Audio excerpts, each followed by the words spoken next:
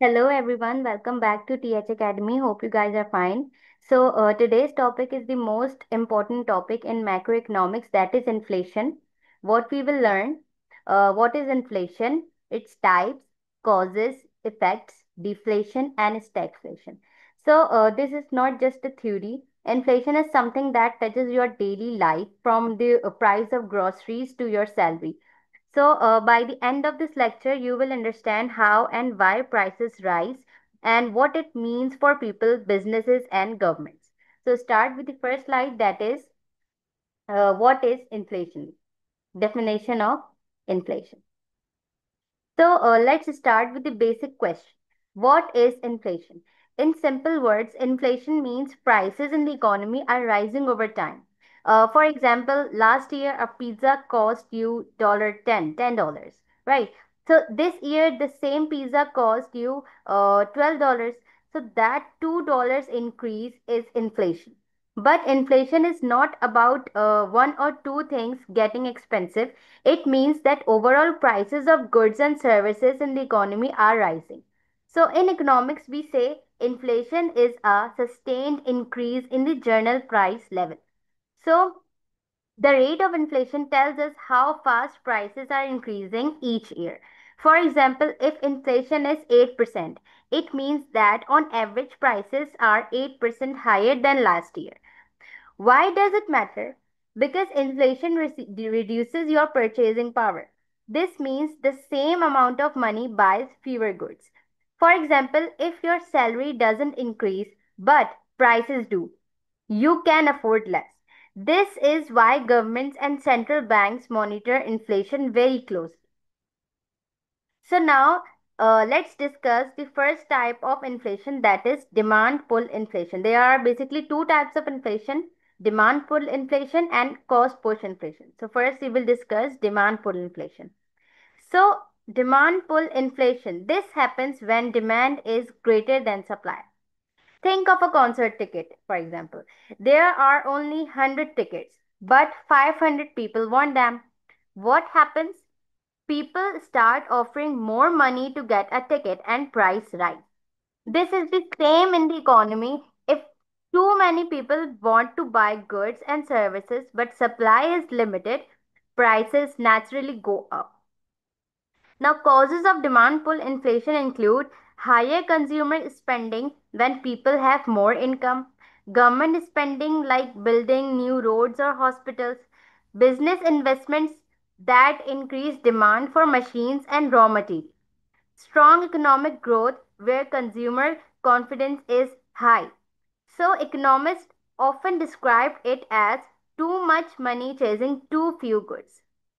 So now let's discuss the second type of inflation, that is cost push inflation. This is different. Here prices rise not because of demand but because of cost of production increases. For example, so for example, if oil prices suddenly go up, then transportation becomes more expensive, factories pay more for energy, and farmers pay more to run tractors. As a result, companies increase the price of goods. Other causes include higher wages. When workers are paid more, companies raise product prices. Raw materials shortage means like when flood destroyed crops, making food more expensive. Supply chain disruptions, for example, during COVID-19 when shipping became very costly. In economics, this means the supply curve shifts left, leading to higher prices and sometimes lower output. So, with cost put inflation, you don't only get higher prices, you also risk unemployment. Now, let's discuss the causes of inflation. Now let's bring it together and see the main causes of inflation. First, demand pull factors. When demand is higher, the supply price rise.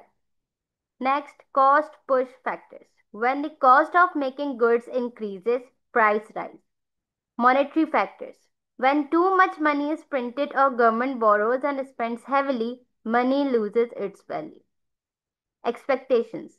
Like if people expect prices to rise, Workers demand higher wages and businesses increase price in advance, creating a self-fulfilling cycle. Now, external shocks. External shocks would be like global events like wars, oil prices hikes, or natural disaster make goods more expensive worldwide. So, inflation is usually a mix of both demand side and supply side reasons. That's why controlling inflation is one of the hardest jobs of the for government. Like it is most important and hard job for government to control inflation. Now let's talk about deflation. It is basically the opposite. Deflation means prices are falling over time. At first, this sounds good, like cheaper goods, but actually it can hurt the economy. Here's why. If people believe prices will fall in the future, they may delay purchases. For example, if you think laptops will be cheaper next year, you will not buy one today. If everyone does this, businesses lose sales, reduce production, and lay off workers. So, deflation leads to lower consumer spending, lower economic growth, higher unemployment. Japan faced this problem in the 1990s, which is often called the lost decade. So, even falling prices can be dangerous for an economy. Now, let's discuss the stagflation. Now we come to stagflation, which is one of the worst economic conditions. Stagflation is when three things happen together. Number one, prices are rising, that is inflation. The economy is not growing, that is stagnation. And unemployment is high. So, this is a nightmare for policymakers because the usual solutions don't work. For example, if the government tries to reduce inflation, it may slow down the economy even more and increase unemployment.